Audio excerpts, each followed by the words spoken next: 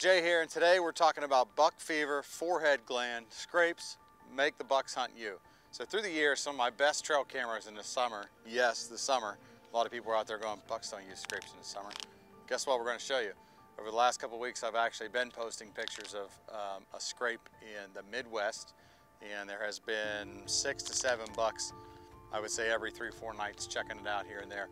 One of them is fully mature for sure.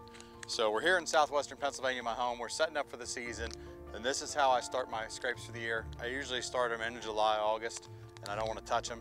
Looking at here is this tree is hanging down. We set this up last year, tied it down so it'd bend over and grow this way. And it was one of our hottest scrapes of the season. So what we're going to do is we're going to tie this rope up nice and high, so as the leaves fall off and it lessens the weight in the tree, this rope is still hanging down where they can get it. Ryan and I were on the road last year, and we had a 5-year-old show up that we just couldn't get back here to kill him. He was only here for 4 or 5 days. If he does it again this year, hits this scrape, gives us a chip shop on the south wind, we hope we're ready for him. Tip of the day from Buck Fever Synthetics and Mountaintop Outdoors. I'm Jay, and best of luck this fall. Thanks for watching.